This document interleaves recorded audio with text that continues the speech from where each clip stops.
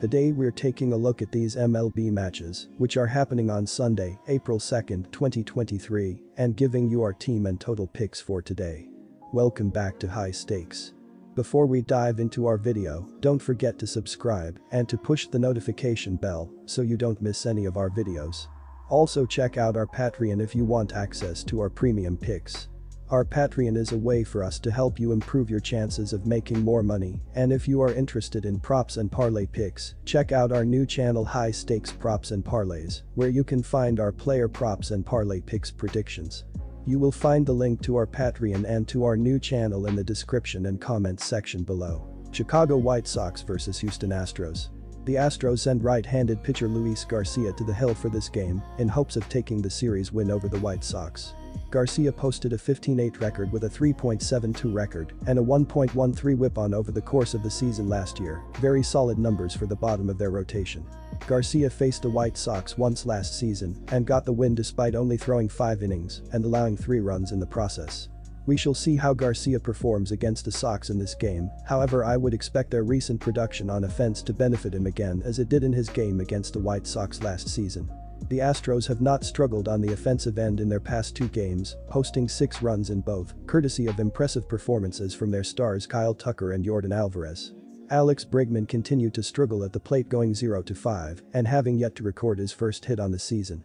Meanwhile, Yordan Alvarez continued upon his early success going 3-5 in the game with 1 RBI and 2 runs scored. Kyle Tucker went 2-5 with both of his hits being 2-out RBIs, while Loz Abreu also went 2-5 with an RBI that came off a 2-out hit. Overall, there are no complaints on the offensive end for the Astros, as they can only hope their offense continues to produce at this level. Taking the Astros to win this game for a couple of reasons.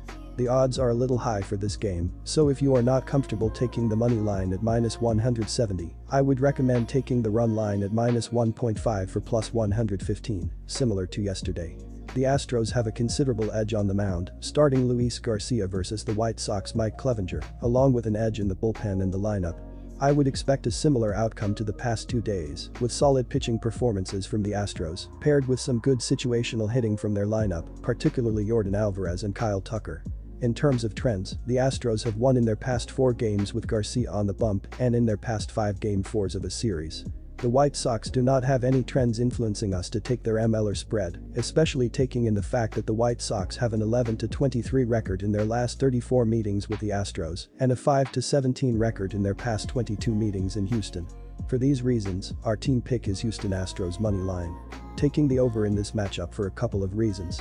We have seen a lot of games go over to start the season due to the new rules, and considering the caliber of pitching for this matchup, this game very well should go over. Both teams have been producing well offensively, with the White Sox scoring 3 runs in their first 2 games and 4 runs in their most recent, while the Astros have scored 6 runs in their past 2 games of this series. These teams have already gone over in their past 2 matchups this series, despite going under in the first game due to some stellar starting pitching from both teams' aces. In terms of trends, the White Sox have gone over in their past 6 game 4s of a series and in 5 of their past 6 games against the AL West. Meanwhile, the Astros have gone over in 4 of their past 5 games, where the total is set at over 8.5. I expect a similar result to these past 2 games with the Astros putting up a bundle of runs, while the White Sox produce accordingly to keep them in the game. For these reasons, I am confident in taking the over for this matchup. Our total pick is over 8.5 runs. Milwaukee Brewers vs Chicago Cubs.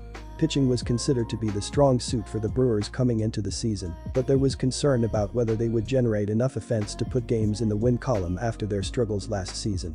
So far in 2023, we've seen that offense is still problematic for Milwaukee.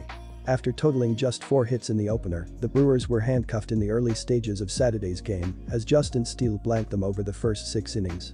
Until Milwaukee starts hitting, it's tough to have faith in a team that has no runs through their first 15 innings. Chicago wasn't great offensively in the opener, but they at least have put runs on the board. Give the advantage to the Cubs here as Talon wins his Chicago debut. Our team pick is Chicago Cubs. I'm expecting the total to be around 7 runs, and I think that these 2 teams will combine to earn at least 7 in this game. Neither pitcher is of the same quality as the starters before them, so I expect more of an offensive performance out of both teams. In each of the 2 games played so far, the victor got their win based off of 1 big inning that led to their total number of runs. I expect more big innings from both sides, resulting in more runs. I expect Yelich to improve from his 1-for-6 start at the plate, and Cody Bellinger is due for a hit after going 0-for-7 to start the year. Take the over. Los Angeles Angels vs Oakland Athletics. Oakland's pitching wasn't the worst in the American League last year, but their 4.52 ERA was third highest, and their 1.33 WHIP was fourth highest. They allowed the opposition to hit .256 against them, tied for second highest average against in the AL. Waldachik made 7 starts in his MLB debut season last year, logging 34.2 innings. The 25-year-old righty made his best start against the Angels last year, tossing 7 scoreless innings while sticking out 4 and allowing 3 hits and a walk. Anderson may just be what the doctor ordered for the Angels. Tough, gritty, no-nonsense southpaw whose competitiveness is desperately needed on that bench. He has a strong command of 3 pitches, 4-seam, change, curve, and mixes his pitches very well. His weird delivery can also deceive hitters' timing. He obviously wants to get off on the right foot and show his new club that is worth the $40 million they threw his way. The Angels bats back Shohei Ohtani's brilliant opening day start with 5 measly hits and no runs. Los Angeles' offense was down last year as well, hitting just .233 as a whole, 12th in the American League. The Oakland offense is the best place for him to show off, and he's proved in the past that he likes pitching against them. In Game 3, I fully expect the Los Angeles offense to show up now as well, and they should be able to back Anderson's efforts with a few runs. The Athletics have won 4 straight against the Angels at home, but prior to those games, Los Angeles swept them for 3 on their home turf. The Angels can win in Oakland, despite the more recent results. Take the Angels with the run line. Head-to-head the last 3 meetings have gone under, as has 6 of the last 7 and 8 of 10. Over those last 10 matchups, these two teams have averaged a combined 5.4 runs per game. Last season the Angels had 80 of their games go under, while Oakland has 82 of their games land under the total. These are 2 of the lesser producing offenses from a year ago, and neither did a whole lot to bolster their output.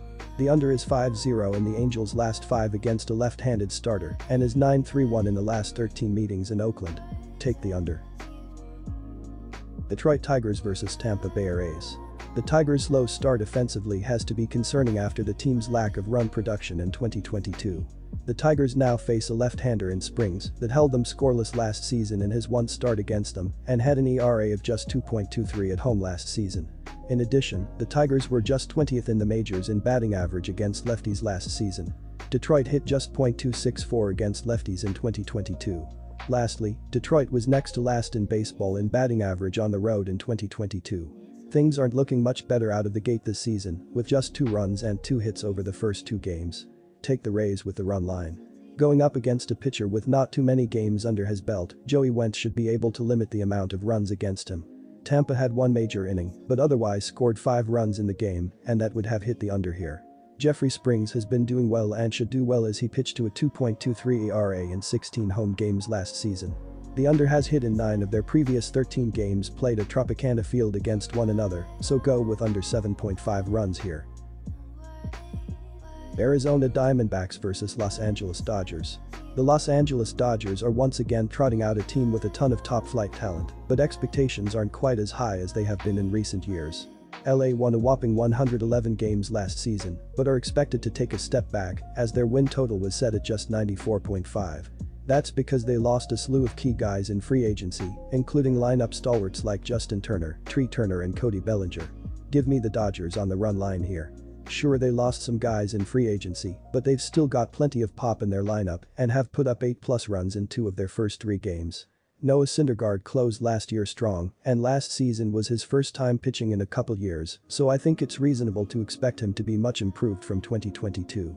Arizona's offense isn't anything to be afraid of, and they've now put up only 5 total runs across their first 3 games. The Dodgers also lost some critical relief pitchers and didn't make any splash acquisitions. The team appeared spooked by the luxury tax and will now have a significantly lower payroll than we've been accustomed to seeing from Los Angeles. All that being said, they're still pretty loaded. It would be foolish to write off any team with Freddie Freeman and Mookie Betts in the heart of the order, and they've scored at least 8 runs in 2 of their first 3 games to start the year. One cool story here is that it will be the Dodgers' debut of Noah Syndergaard.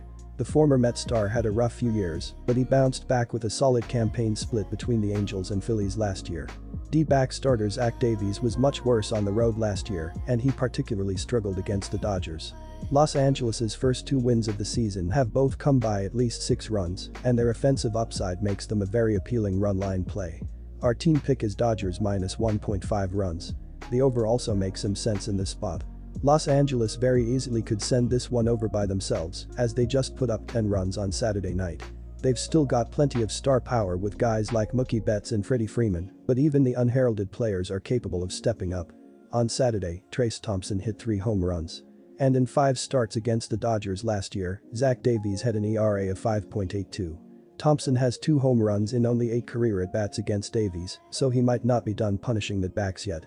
Syndergaard was solid but certainly not spectacular last year, so I think Arizona will be good for at least a couple of runs off him. And the Dodgers lost some significant pieces in their bullpen this offseason. Our total pick is over 8.5 runs. Cleveland Guardians vs Seattle Mariners. Cleveland will win as moneyline dogs on Sunday, as Quantrill will prove he's a factor in the Guardians' rotation with a stellar effort against the M's. Gonzalez will have less success than he's had in the past versus Cleveland, who proved Friday they're still as fun and pesky as any team in baseball. The Guardians' small ball approach was worth the price of attendance in Game 2 and will pay off again on Sunday. The Guardians are 1-5 in the last 6 meetings and 2-7 in the last 9 meetings in Seattle. It's about time for a trend change. Our team pick is the Guardians' money line. I entered this season high on Cleveland's lineup. Outside of Ramirez, you can make the argument that it's not a very flashy lineup, but it sure is consistent. The Guardians had the lowest strikeout rate in baseball last season at 18.2% to go along with the 7th highest batting average. They added some power this offseason with the addition of Josh Bell, but they are going to be great again this season at manufacturing runs in other ways. Cleveland ranked 3rd in stolen bases in 2022, and steals are expected to increase this season under the new rules. Marco Gonzalez isn't an overpowering pitcher, and he could be in for a long day against this pesky Guardians lineup. The Guardians rebounded nicely after being shut out on opening day by scoring 9 runs on Friday. In the other dugout, Seattle has a chance to do a lot of damage at the top of their order if everyone plays to their potential. They'll sprinkle in enough runs on Sunday to help the over hit in this game. Give me the over 8.5 runs.